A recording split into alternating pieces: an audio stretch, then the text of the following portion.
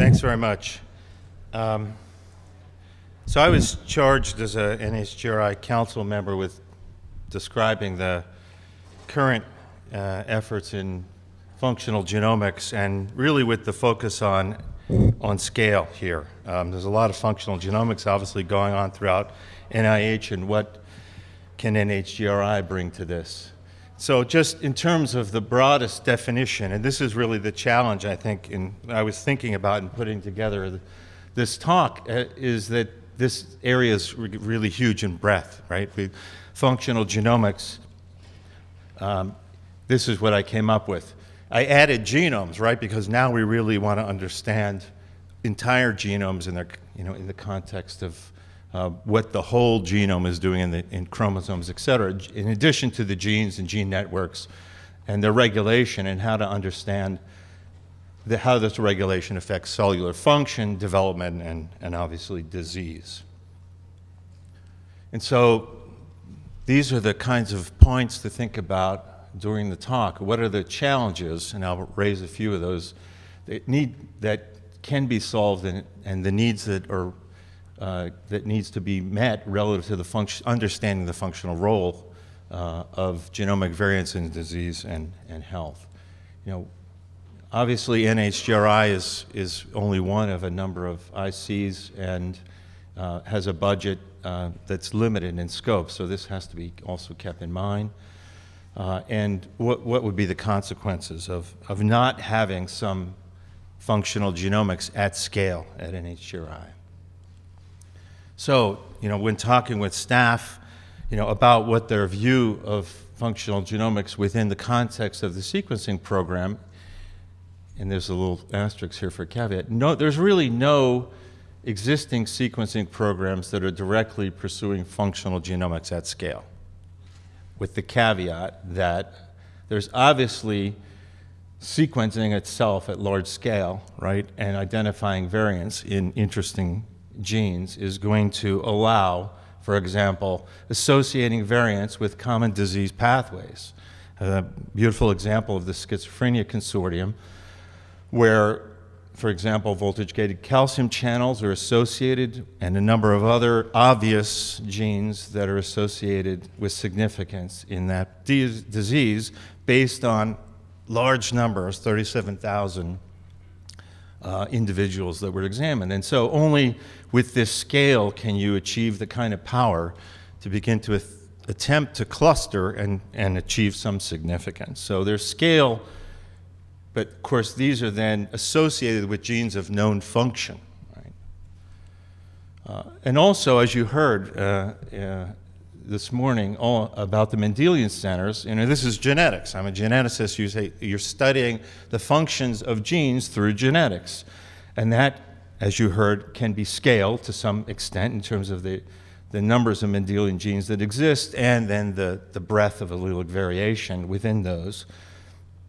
And that these individual genes are each an achievement, interesting biology that comes out of them, but collectively they inform about human biology, right? So there's a level of scale here, and you heard an argument for an ongoing centers.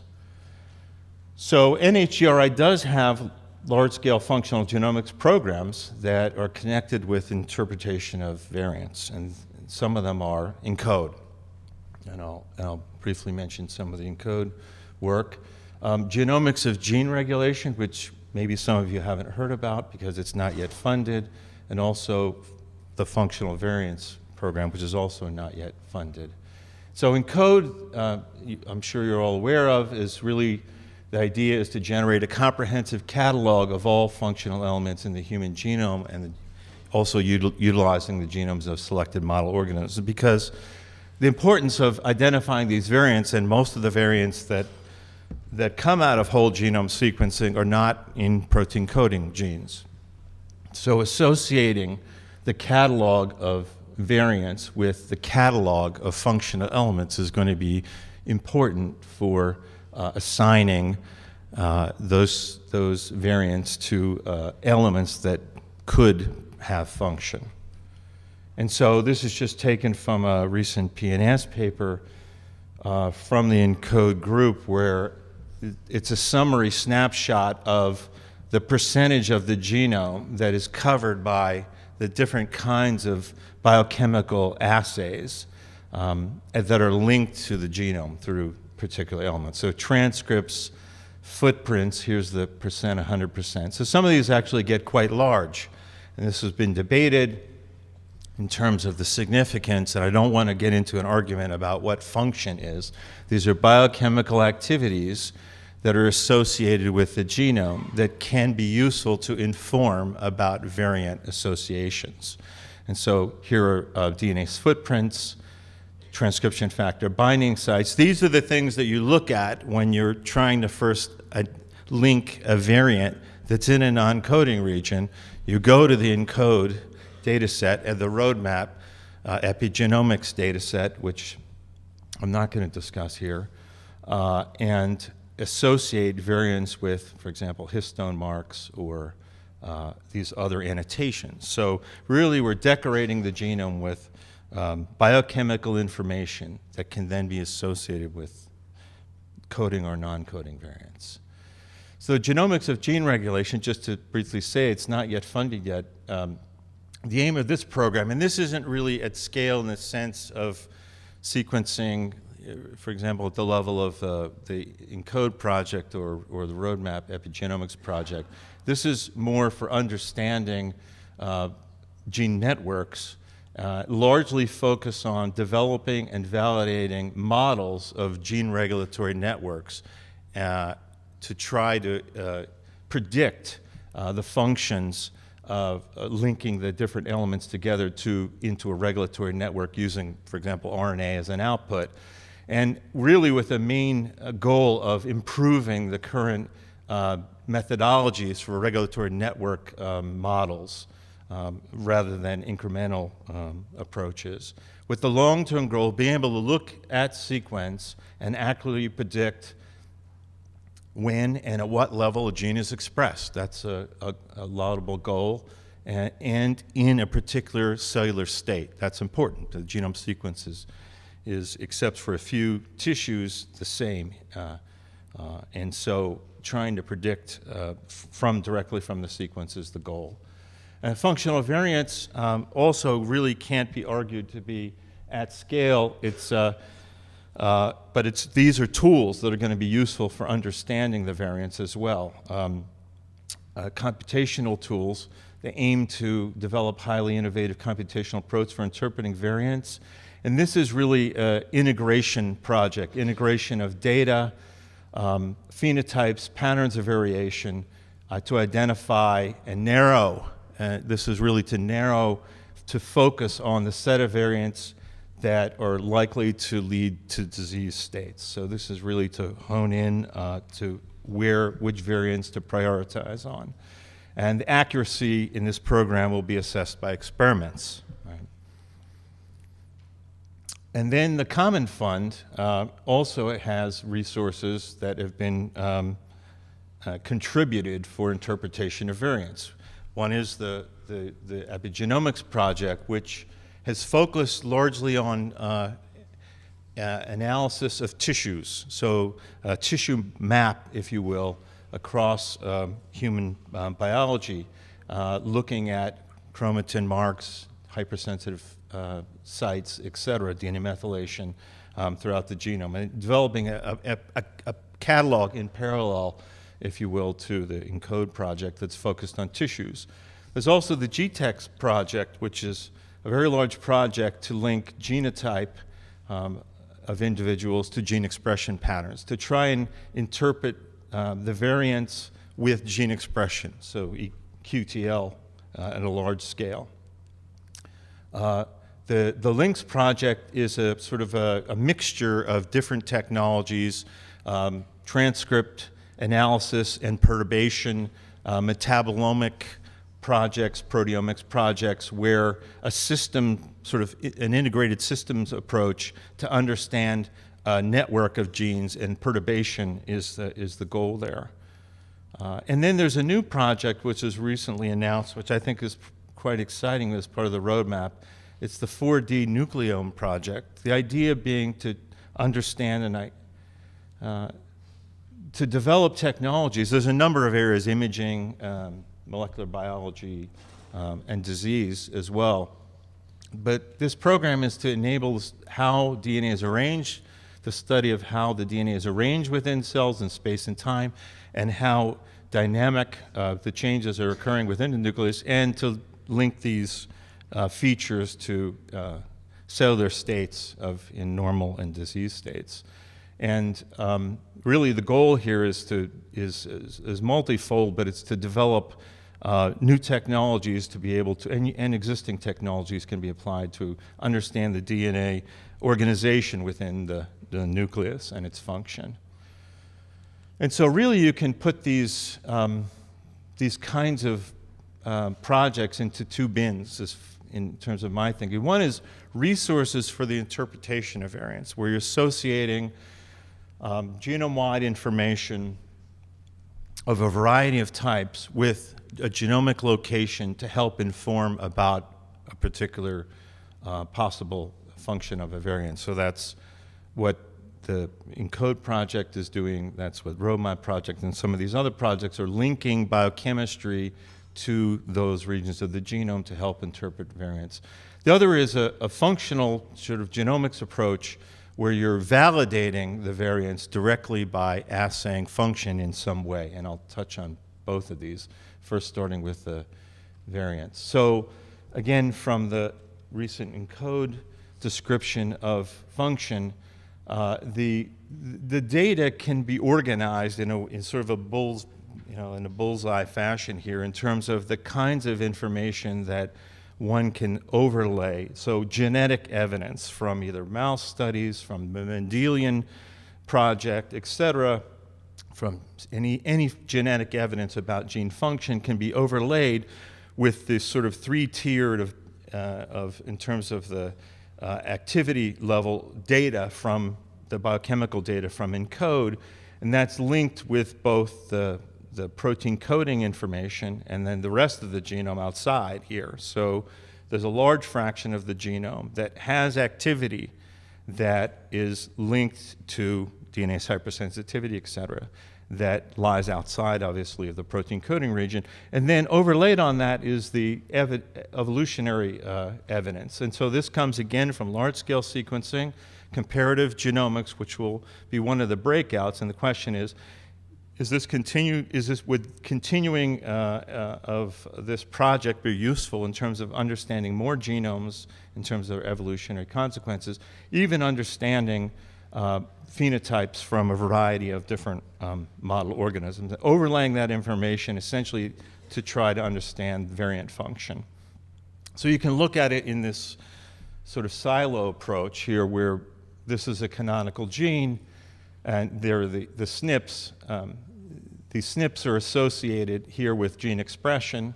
Okay, so you can link the degree of association, for example, in an EQTL study from the GTEx data, let's say, to those SNPs. You can also overlay the evolutionary conservation, and each one of these data are not complete because there are well-known regulatory sequences that have very low evolutionary conservation. And there are also sites of biochemical activity that don't overlap with these sites. So you can begin to overlay the sequence data from conservation studies, and these are still evolving in terms of being able to utilize new approaches for this. A variety of different types of assays for predicting TF motifs, either biochemically in vitro or in vivo, linking those to DNase hypersensitive sites, which themselves can identify footprints because they're high resolution, and ChIP-seq information, and a variety of other biochemical assays that then give you some probability, and this is what really needs to be, I think, a focus of confidence that a particular SNP is going to be a SNP to further evaluate in, let's say, a functional assay, and as Mike Snyder was discussing the possibility. Okay, so let's look at the challenges. If you go back and look at this model, this is a very simplified example, right, where the SNPs are located next to something that is believed to be the gene that those SNPs might be associated with. But that's not really the case. Regulatory elements act over a long range, and this makes it very challenging to identify their targets. So here's an example of one particular gene where obesity-associated variants are connected at a very long distance, okay, over 300 kilobases with a particular enhancer sequence that lies in another gene. So linking this information, we know that through biochemical experiments of a variety of types that looping occurs between enhancers and promoters, and that these distances can be very great. So that really creates an enormous challenge for identifying genes with no obvious function. So calcium channels linked to schizophrenia, very good candidate. What if that was an unknown gene that had a SNP with a high association? So we know that there are different layers. There's some beautiful recent work on using cryo-EM to look at these different levels of organization of chromosomes. The gap, and I think the opportunity, is right here. Now, this is going on in a number of laboratories, but I think the scale is the issue to be addressed here. Is it worth scaling up the analysis of organization of enhancers and promoters and regulatory regions and SNPs at some scale? So I think there is an opportunity to explore these long-range interactions, carrying out genome-wide surveys, right, throughout a variety of cells, identifying the general features of chromatin organization and dynamics on a large scale, looking at local chromatin interactions between enhanced and promoters. And there's different technologies that I'll mention that you can do this, with really the goal of understanding the long-range regulatory element links to different genes, with the goal here of understanding in the context of NHGRI the functions of SNP. So here's one assay that I think is really powerful, developed by Ecker and Eric Lander's group, where you can essentially capture the information from domains that are in cis or potentially in trans, but are at a long distance from one another, by capturing the association through this proximity ligation assay. So it was published here. I won't go through the details, but it allows you to associate large domains of interaction of proteins within the genome, and that's listed here by the different degrees of the heat map of the frequency, the higher frequency of interaction of domains that are closer and the relatively lower frequency of domains that are at a distance. And then through a number of studies in a number of laboratories, domains have been mapped out, for example, topological domains that are so-called associated TAD domains, which essentially represent these loops in the genome. But within these domains, you can also associate enhancers and promoters. And so for the study of enhancers, one can think of at least two approaches that are tractable, I think, and potentially could be scaled. One is the introduction of mutations into enhancers in their endogenous location to test for the expression of genes. This is a direct assay of the function of that enhancer on an associated gene. The con so far has been is that it's been relatively applied at a relatively low throughput level, and if it's going to be done in a model organism, maybe that SNP isn't necessarily going to be representative of an important one for human biology. The other approach is to exploit the natural variation in SNPs between two alleles. It's a global approach, right? So if you find SNP variation and you can associate that with the expression of a gene, that requires that you have the haplotype of that genome. And so associating allele A with gene A1 and allele 2 with enhancer with gene A2. And approaches are possible, again, using HiSeq in a method that was developed by Bing Ren's group and published this year, essentially using HiSeq at a very high resolution to essentially make haplotype linkage maps. And so this is an example, this is unpublished work from taking all the variants in the H1ES cell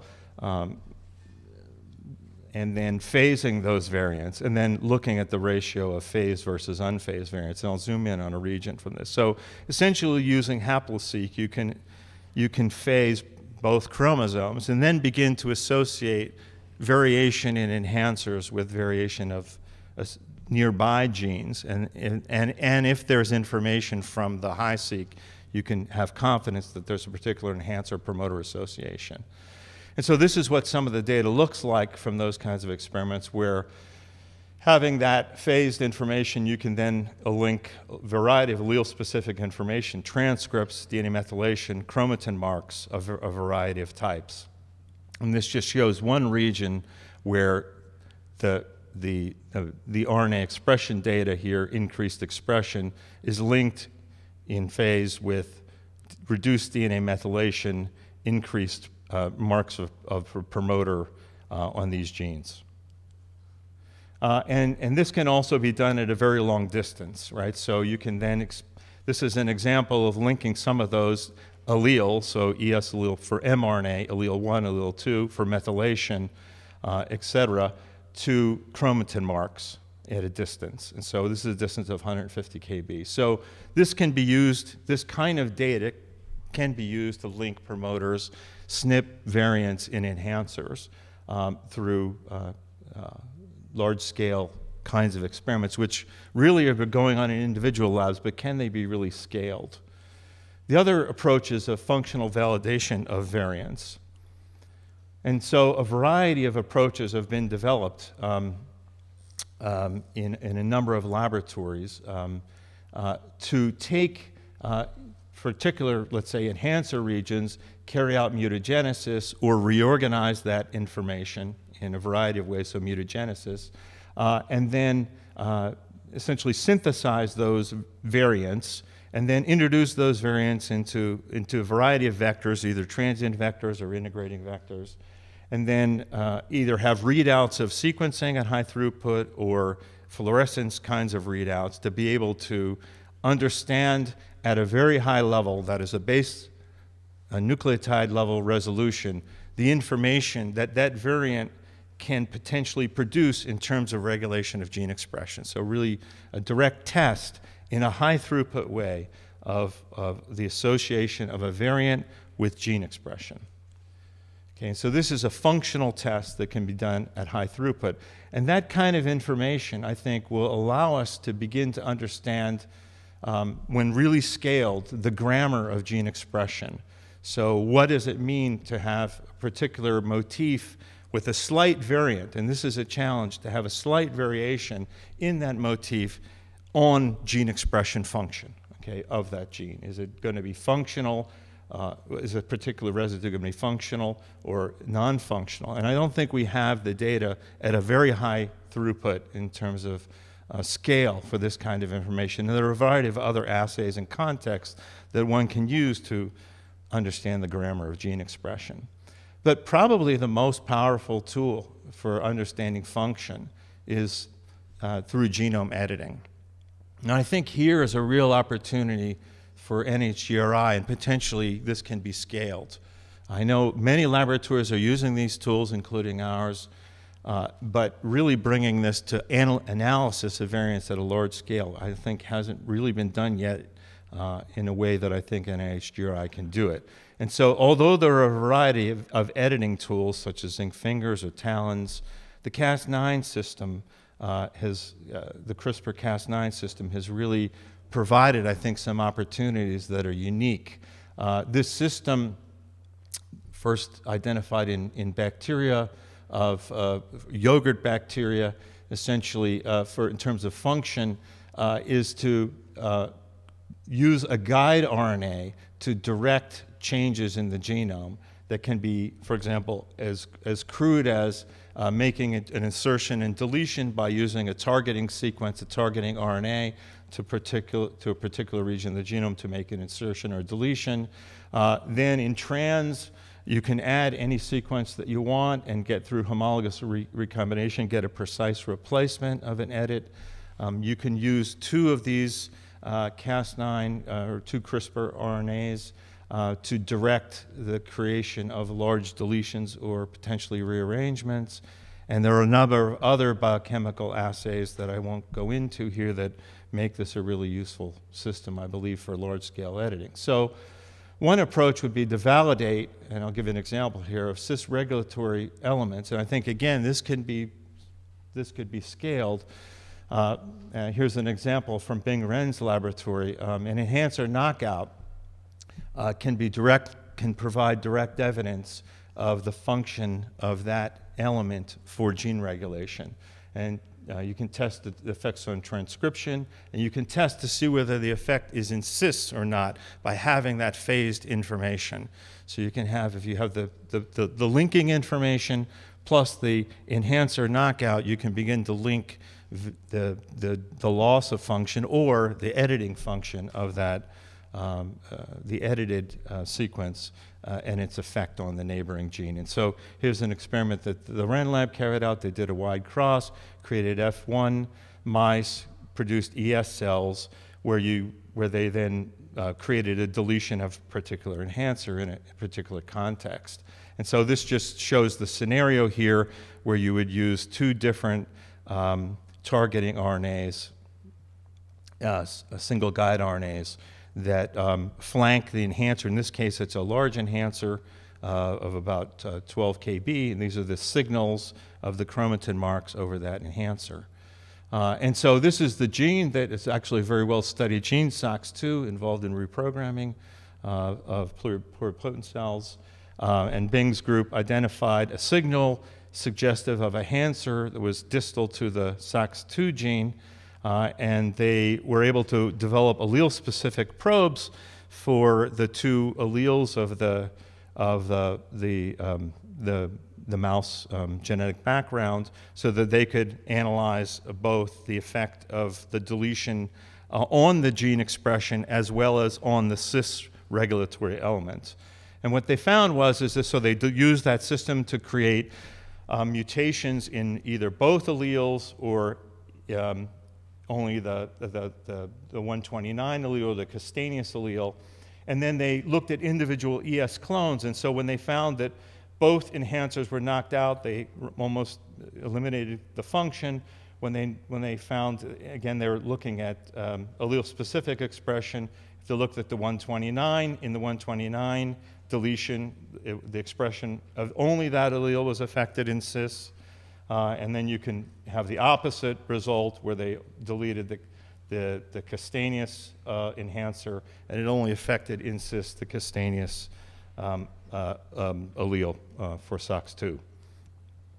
So I think these kinds of experiments will, in addition to the sort of high throughput mutagenesis experiments or surveys of nucleotide variation in a high throughput, may really provide some powerful tools that I think that can be capitalized if they're scaled. If there's a logic to being able to do these and to analyze large numbers of variants. So these tools can also be applied in a variety of contexts. And the challenge here is that, this obviously can be scaled. So synthesizing variants on oligos, cloning those in large scale through into various plasmids, creating lentiviral libraries. And this has been published by a number of laboratories.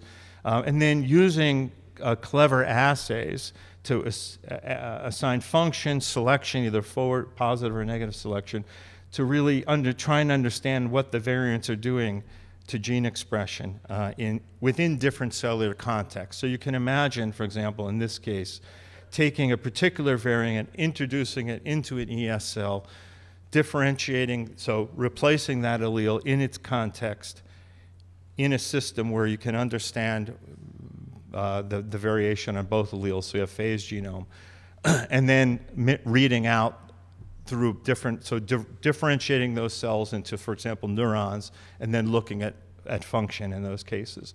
You can also do this in the mouse.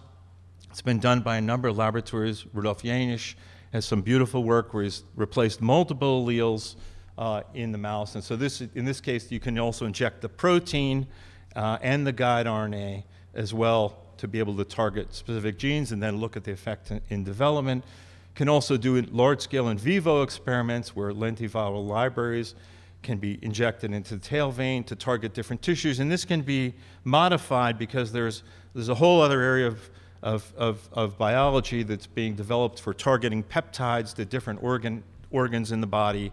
Some beautiful work at Scripps for doing this, so one can potentially target other organs other than liver for assaying function.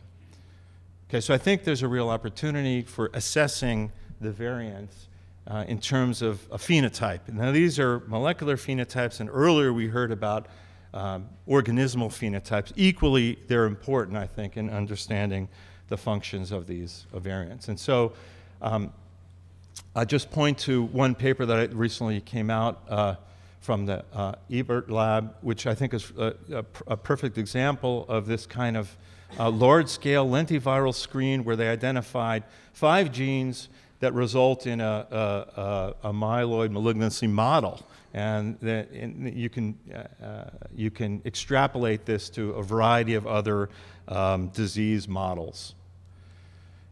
The last thing I'll mention is an example here, just briefly, is what I think is my current favorite example of really beautiful work from the Kingsley lab in the challenge of understanding non-coding variants. And so there was studies that were published a number of years ago, identified a variant for hair color. This is one of about 8 that add up to about 6% of the explain about 6% of the variation in blondness. And this is a population in Northern Europe that has a high odds ratio for a particular allele, a to G allele. And this region that SNP maps to, and so the Kingsley lab looked at all the data. I think this is a perfect example. They looked at the conservation using all of the organism sequencing data and found that the SNP lies right in a region of high conservation. They carried out transgenic experiments with different regions, and this gene is likely to be expressed in the follicles, and you can see that it is when you put that enhancer driving a LAC-Z promoter. They carried out both individual assays looking at SNPs, where they've included a SNP next to a reporter gene that is either the ancestral SNP or the blonde allele or a deletion allele, and they got a lot of variation. They were very clear about the fact that the deletion reduced this expression in the follicles, but the other alleles didn't have that consistent effect. They also used cell culture assays. They then used the data from ENCODE and linked a particular transcription factor left to a domain that right encompassed this SNP. They then went to the motif database and identified that this was a variant in the left motif. They then did transfection assays to show that that variant affected the expression of the KIT gene. And then finally, they did a transgenic experiment where they replaced that allele in a safe harbor context, not in the KIT gene in the mouse, where they included both alleles, and they could demonstrate that a 20% variation in KIT expression led to a change in the coat color of the mouse that was suggestive that this is in fact the allele that's causing the variation in people. Now, this study highlights why it's so difficult to identify causal variants for human traits. The SNP mapped more than 350 kb away from the KIT gene. It acts in an anatomical site where the enhancers haven't been characterized yet by, for example, ENCODE. There hasn't been a survey yet of epidermal tissue. So there's a lot more room for expansion of the catalog of regulatory elements in different tissues. The altered sequence doesn't perfectly match the left sequence. I didn't go into the details. And it only causes a 20% reduction that leads to this phenotype. And it's only in a subset of the tissues that KIT affects. It's because the loss of function of KIT is lethal, and there are many other effects. So this is an enhancer that's tissue-specific. But the study also illustrates how these difficulties can be overcome. The information from the population surveys allowed the identification of a variant that was actionable in this case, or at least was suggestive that could be actionable, linked to the region it was. The large-scale genomic annotation projects provided the underlying data for assigning, for linking to conservation and biochemical activity. The transcription factor database allowed a hypothesis about a particular sequence, and the detailed functional tests of that enhancer in both cell lines and mice provided the biochemical or sort of data or genetic data that led to the pretty concrete finding that this is the causal variant of that variation. So I think that some of these kinds of assays that I've briefly discussed, I think can be scaled and can be useful for understanding the function of these non-coding variants. And the breakout session this afternoon will touch on these various topics. I won't go through any of this. What is the, starting with what is really the function, at what level do you want to study phenotype? Is it, at gene expression? Is it at the cellular level? Is it at the organ level, the organismal level? These are things that can be discussed. How do we interrelate function and variance on a large scale? And what are really the opportunities for NHGRI to be able to use these kind of approaches for leveraging the sequence variation that we now have? So I'll stop there. Thanks.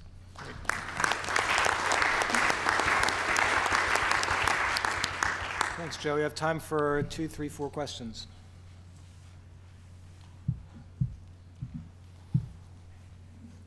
Ewan. Just in case. Oh well. So this has been very focused on the non-coding area, which is incredibly important, and we know that this is, a lot of stuff is happening in the non-coding area. I just wonder, maybe this is something for us to discuss in the breakouts, but there is this business of us really knowing the impact of every amino acid change. And the closer I've worked with people who are working in a clinical with panels, gene panels and stuff like that, these variants of unknown function are really annoying, and that's probably a British understatement. And getting a grip on those would be quite important. Have you thought about that? Yeah. Has anybody else? I didn't mean to exclude those. There are challenges. When you look through the data from the complete genomes and you say, "Wow, this should be Mike Snyder should be dead," from looking at his genome. There's some obviously.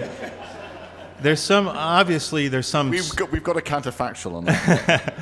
There's obviously some counter suppressor mutations, if you will, that are allowing those mutations that you expect have a devastating effect. So you could pick things out and say, hey, I'm going to try and understand this, but in absent all of the other variants in the genome, it's a complex genetic problem to try and understand the function of that variant. You see what I'm saying? I do. I just wonder whether we shouldn't be trying to think more systematically about the function of every amino acid change, because we know maybe even if you just restrict it in these panel genes, genes the ion channels. Yeah, I think that's an important goal. I think it's just a little more complicated because you've got protein complexes that can be affected by variants, et cetera. So question over there. Dave. Me?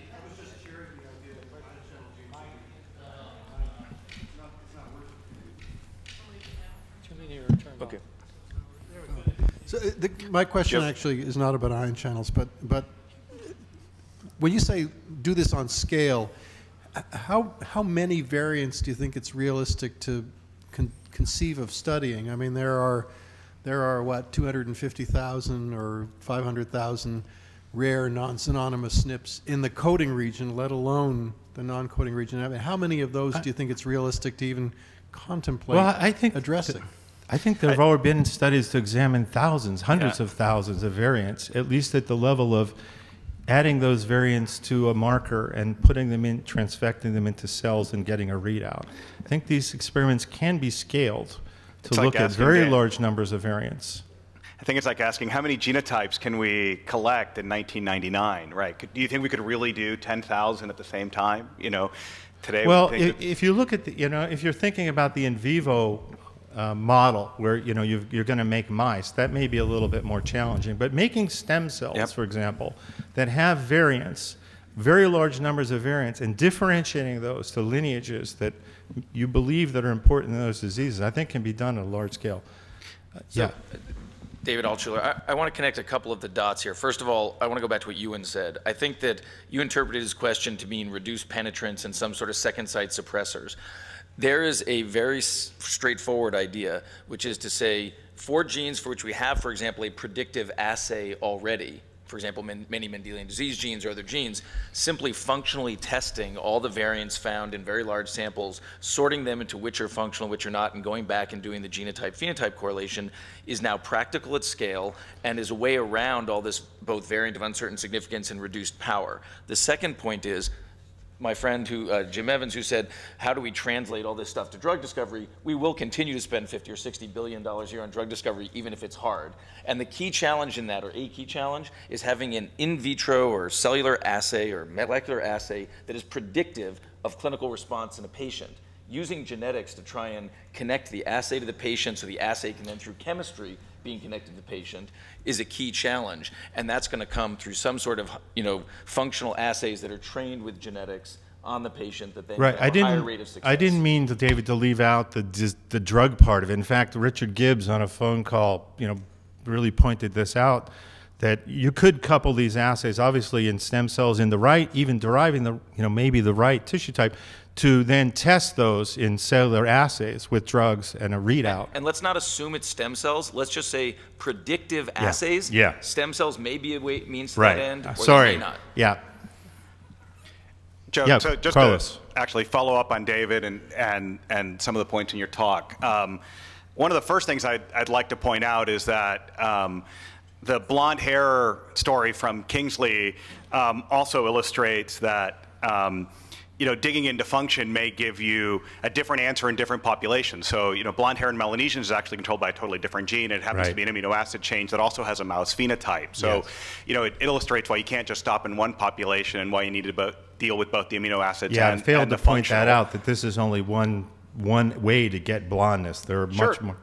But the same will be true for lots of the phenotypes that people are interested in, right? I think the second point, which goes to David, is that doing the every single amino acid change in the set of genes that folks are interested in, we could decide to prioritize that ACMG plus neonatal plus whatever, may seem daunting today, but if we decide to come together and do it, that's totally feasible and doable. Right? I think we really need to, if we look back and say, where would we be, obviously we didn't think we'd be where we are now in terms of sequencing.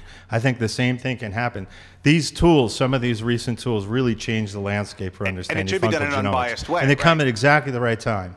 And we don't just need to focus on existing polymorphisms that are segregating in populations. In fact, one argument for going through and trying to do every site is that you sort of pre-compute it, and so even the patient that comes in with a mutation that you'd never seen before, you've already pre-computed it by doing the cellular assay. It's there.